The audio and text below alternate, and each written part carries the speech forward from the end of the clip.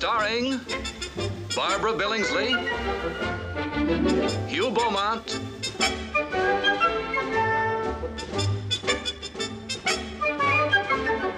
Tony Dow, and Jerry Mathers as the Beaver.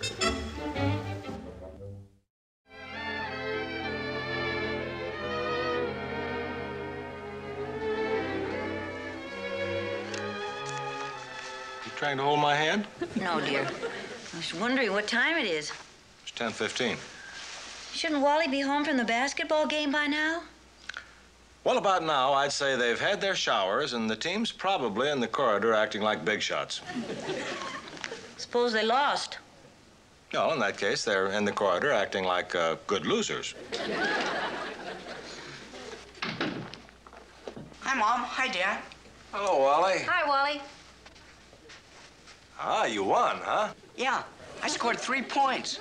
I could have scored more, only I got sent out on fouls. Well, how long did you play? A little over 2 minutes.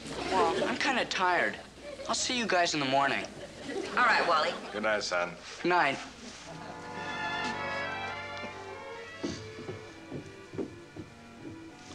Ward? When Wally left the house, wasn't he wearing his sweater? Yeah, I think he was wearing his reversible jacket. Maybe he had on his car coat. You know, we're a couple of very observant parents. If he ever gets lost, we won't be able to describe him to the Missing Persons Bureau. Dear, what's the paper say about the weather? Let's see. They expect a falling barometer and a low pressure area moving in. What's that mean? Means they think it might rain, but they're not sure.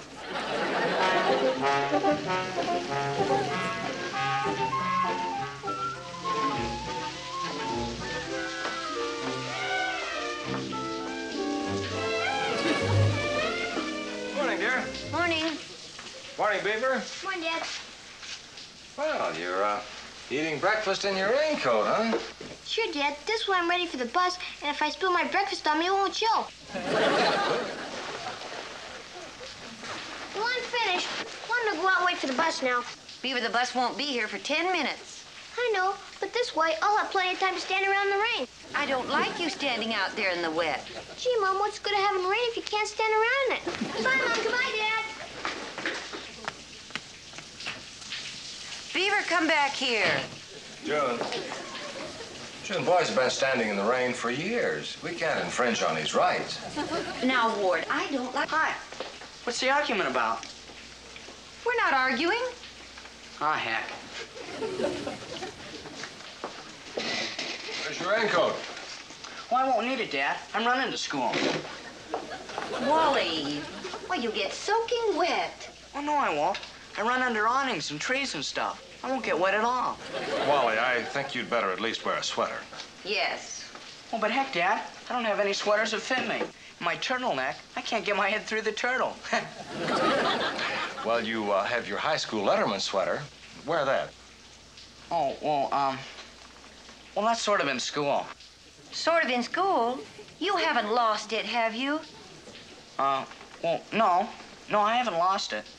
Wally, that sweater cost $19. Now, you bring it home this evening. Yeah, well, I'll try to. Try to? Well, you will to. Yes, sir, I will to. As soon as you finish your breakfast, you can go upstairs and put on your reversible jacket. And I'll loan you my umbrella. Umbrella? Gee, Mom, what are you trying to do? Ruin me with the guys? Well, I think at least you should wear your jacket. And, you be sure and bring that sweater home tonight. Yes, sir. Look, Wally, when you see her, just tell her you want your sweater back. But heck, Eddie, I don't know her that good. Then how come you loaned her your sweater? Well, she came up to me after the basketball game, and she said she was cold. She was giggling and stuff, so I said she could wear it home. So she was cold. So she wore it home. So ask her for it back. Okay, so I'll ask her for it back if I see her. Hey, here she comes. Ask her for it. Oh, yeah, okay.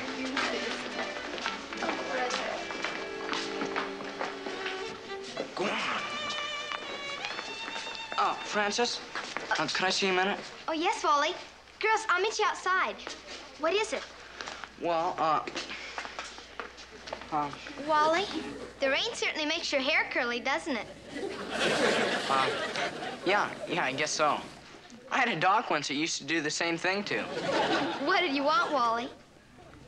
Well, I wanted to ask you about my sweater. Oh. Oh, is this your sweater? I know I borrowed it from some cute boy. Yeah, well, and I thought, if you're finished using it, could I have it back? Oh, why, of course, Wally. Oh, well, thanks a lot. I'll bring it to school and give it to you the first thing tomorrow. Oh. Why, Wally, I wore it to school this morning, and you wouldn't want me to get all soaky going home, would you? Oh, no, I wouldn't want you to do that. Oh, that's okay. Thank you. Bye now.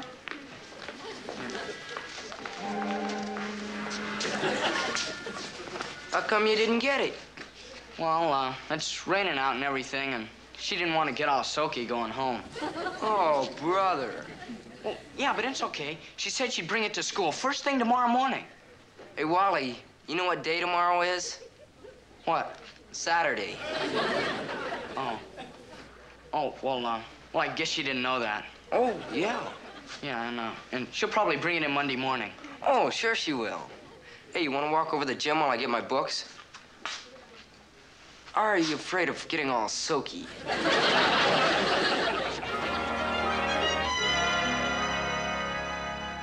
Did you find out why Wally didn't bring the sweater home tonight? He said he'd bring it home Monday.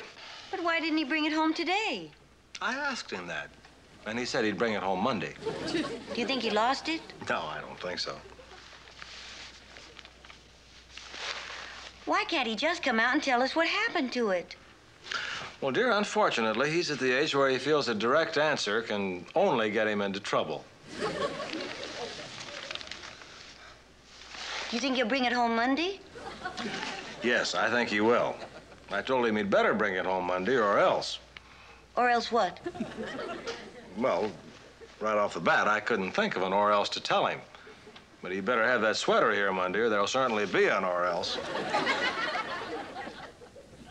Gee, Wally, why would you go and give your sweater to a girl? Well, 'cause she asked me for it. Then why don't you ask her for it back? I did, and she wouldn't give it to me. Then why didn't you sock her? Heck, you can't sock a girl. Gee, lots of them socked me when I had to sock a couple of them back.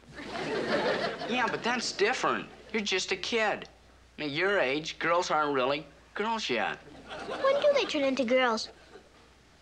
Well, I don't know. Just all of a sudden you turn around and they're girls.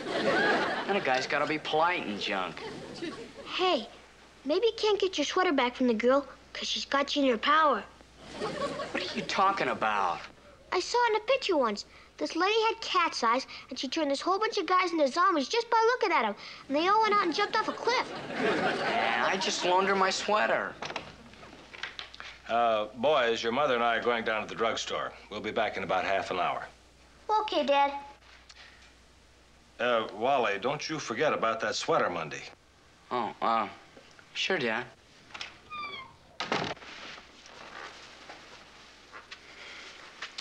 Boy, I really got to get that sweater back now. How come Mom and Dad are making such a big fuss? Well, it's your sweater. When you made your letter, Mom and Dad gave it to you. Look, Beaver, when your parents give you something that's worth $19, it's never really yours. Thank you.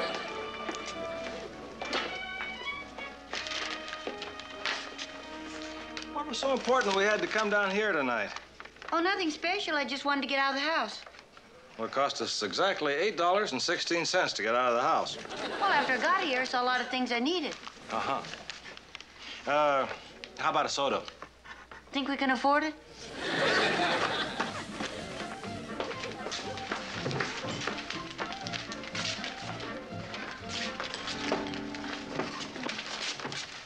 Two black and whites. No whipped cream in one, please. Oh, coward. He's been trying to get a date with me for 2 weeks. He just follows me everywhere. I didn't think Wally Cleaver followed any girls. Well, he doesn't. But he told me, Frances, you're not just any girl. That doesn't sound like Wally. Well, I think I know him a lot better than you do. After all, I'm the one he gave his sweater to. What, did you hear that? Well, I guess I'd better be getting home. He might phone me. And the poor dear's just terribly jealous.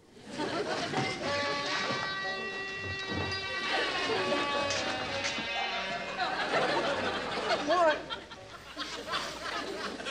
What, I can't believe it. Well, it's his sweater, all right. Who is she? And what's she doing to our baby? Wally's not a baby. He's a sophomore in high school. But Ward, she's got him following her around, and well, I'm just not ready to cope with this kind of thing. June, she's just a silly little high school girl. Silly? Did you see the way she walked out of here? Yes? Maybe we do have a problem. Well, Well, what? did you ask Wally what that girl in the drugstore was doing with his sweater? Oh, well, I was going to, dear. But, you know, he's sitting up there on the bed taking the knots out of Beaver's shoestrings. He looks so young and naive that I just couldn't face the fact that he was in the clutches of a predatory female. Well, all right, dear, but don't put it off too long. You know, this is very upsetting. Yeah. Yeah, I suppose most mothers feel that way. I wouldn't be surprised if my mother might have been a little upset when I started going with you. What was she upset about? Well, I didn't say she was upset. I just said she might have been. Ward, you've been keeping this from me for years. Your mother didn't like me. Yes, she did, dear. She adored you. As a matter of fact, I remember her telling me that you'd probably do me a lot of good.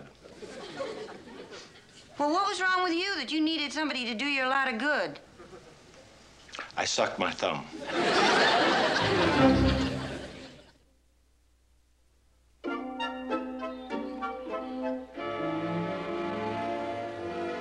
Hi.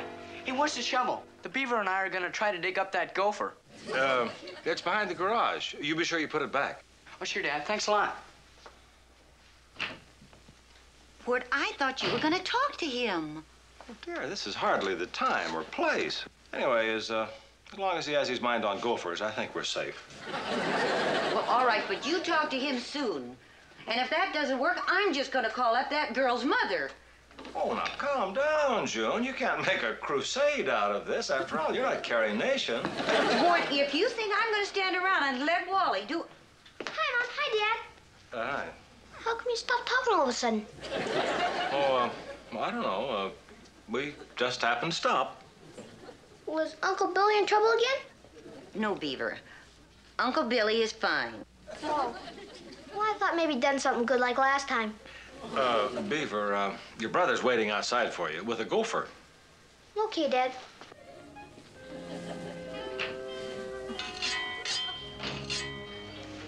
Come on, Beef. I got the shovel. Let's go. You know, Wally, I think Mom and Dad were talking about you. Well, how come? Because when I came in the kitchen, they stopped talking. Yeah? Or did they start to spell stuff out? No.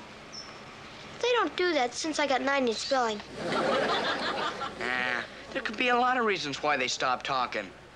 Maybe they just ran out of stuff to say. Heck, they've known each other long enough. Ward! Ward! Oh, Ward. Ward, I think Wally and the Beaver are coming in. Now would be a perfect time to talk to him before lunch. Well, all right. Tell him I want to talk to him. But don't make it look as though we'd planned it. Hi, Mom. We missed catching the gopher, but we found Eddie. Good morning, Mrs. Cleaver. It's nice of you to have me for lunch. Oh, yeah, Mom. Can he stay? Well, I guess so. But, Eddie, I wonder if you'd excuse Wally for a few minutes. His father would like to speak to him in the den. Oh, that's all right, Mrs. Cleaver. I'll go upstairs and entertain the Beaver. Come on, Beav.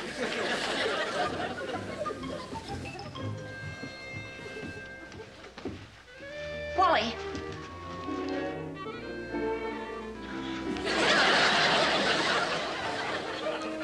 Everything's going to be all right.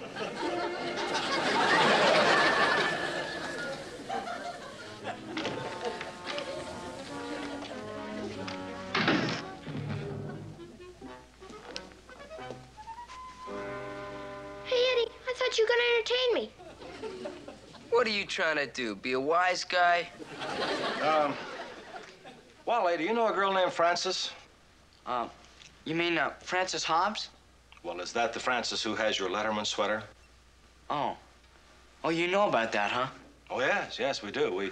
We saw her in the drugstore last night. She was wearing your sweater. Well, she must have got cold again.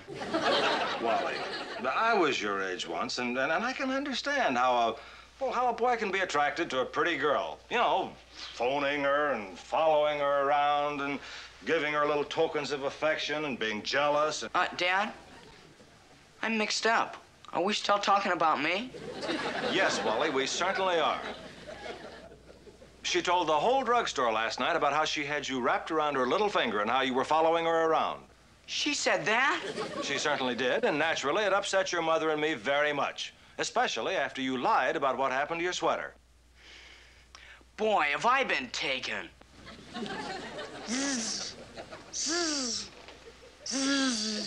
What are you doing? Well, I'm giving you the death ray. Cut it out, Squirt. I'm reading. Hey, where you going? Over to that creepy Frances's house and get my sweater back. Dog.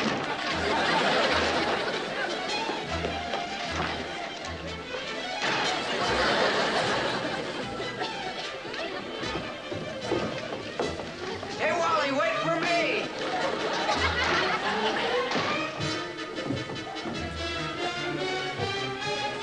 Boy, yeah, this is gonna be good.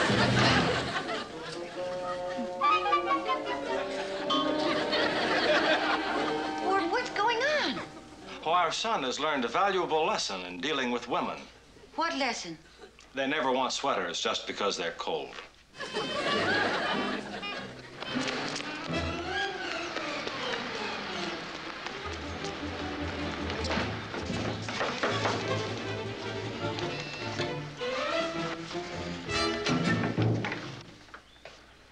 Why, Wally Cleaver. Hello, Frances. I'm Eddie Haskell. From school. And Wally, this must be your cute little brother. Yeah, I'm his cute little brother. Frances, Well, Helen's over and we're making fudge. Would you boys like some? no, thank you. Frances, I came to get my sweater. Oh, well, Wally, I'm going to bring it to school on Monday. Would you please go get it right now? Well, all right, Wally. Won't you come in? No, thank you. I'll wait right here. Hey, Wally, maybe after we get the sweater, we could have some fudge. Maybe we ought to get out of here. She might sick her old lady on us. No, sir, I'm not leaving till I get that sweater. Here it is, Wally. Thank you. Oh, and another thing, Frances. Just watch what you're saying around in drugstores about me, huh? Who, me? Yeah, just watch what you're saying, that's all.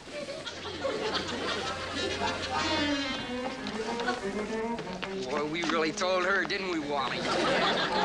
Who was that? Wally Cleaver. Oh, isn't he the boy you sort of like? Uh-huh. But up till now, I never realized what a real dream he is. You're late. Supper's almost ready. Yeah, well, I got stuck. Wally home yet? Yes, they're both home. With or without the sweater? Well, I wasn't here when Wally came in, and I didn't want to go up and ask him.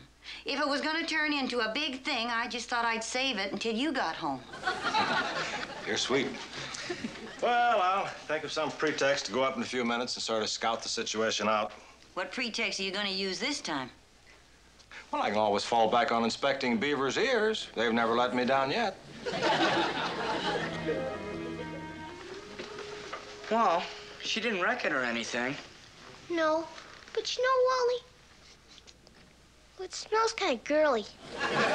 Yeah. That's perfume or some kind of junk. I just hang in my gym locker for a couple days. That ought to kill it. Hey, Wally, that was pretty good today. You weren't scared of that girl or nothing. Yeah, it's not so bad when you talk to girls like they're a guy. The only girl I ever liked was Linda Dennison, How come? 'cause she doesn't mind getting dirty. Hi, fellas. Supper's ready. Okay, Dad, we'll be right down. Hey, Wally, what are sweaters made out of? Sheep. Well, I'd hate to be a sheep and get made into a sweater.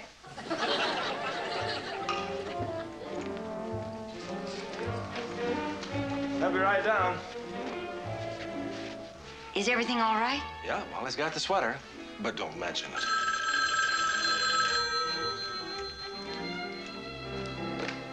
Hello. Wally? Well, who's calling, please? Oh, yes. Well, just a minute. It's for you, Wally. Francis. Thanks. Hello? Yes, this is Wally. No, Francis, I'm sorry, I'm gonna be busy tomorrow. Yes, all day. Oh, and Francis, I would appreciate it if you would not be annoying me and calling me on the telephone at my parents' house. Thank you. Well, come on, Beaver. Dinner. What do we have, Mom? Lamb chops. Well, are they made out of sheep? Uh-huh. Boy, sheep sure have a tough time. Well, come on, Wally. Everything's gonna get cold. Boy, how do you like that, Dad? I told her off real good this afternoon, and now she calls me up. Yes, and I think you can count on her calling you again. And probably again. It's just one of the ways of women. But gee, that's goony. Can't anything be done about it? No one's ever found a way yet, son. Lamb chops, huh?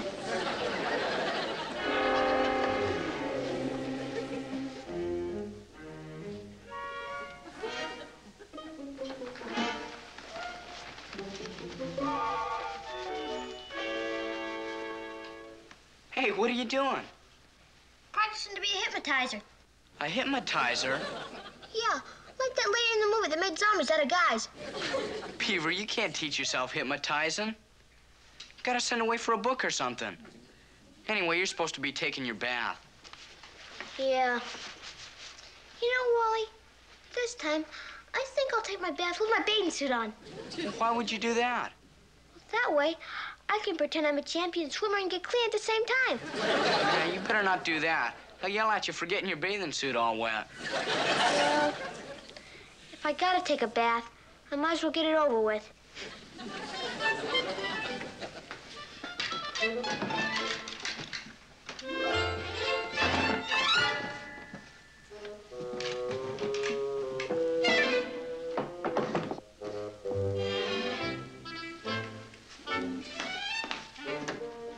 Hey, Wally. Look, Wally, I'm Francis.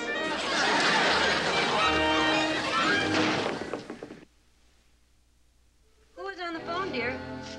It wasn't that Francis girl, was it? No, he's a very nice fellow. His firm wants to write music to my poem and turn it into a popular song. You never wrote a poem. Well, I told him that. He offered to write the poem, too. Oh, Ward, I just hope that girl stops bothering Wally. Dear, we just have to face it. He's going to be interested in lots of girls, and one of these days he'll end up marrying one. Oh, well, I don't mind that. I just don't think this girl was the right type for him. What type girl do you think he should marry? Oh, well, some very sensible girl from a nice family. One with both feet on the ground who can cook and keep a nice house and see that he's happy. Well, dear, I got the last one of those. That's very sweet of you to say that. Yes, it is, isn't it?